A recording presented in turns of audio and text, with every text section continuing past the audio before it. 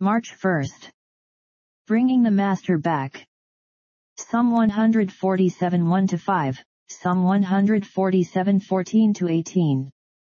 Whenever our Lord Jesus comes back, there'll be peace in the world's borders, and not before. He makes wars to cease. The hurt of the earth will be healed. The tangle of the world will be smoothed out. The bitterness and bickerings will stop, and the hot fires of hate and self-seeking be put out. The earth will yield unprecedented harvests.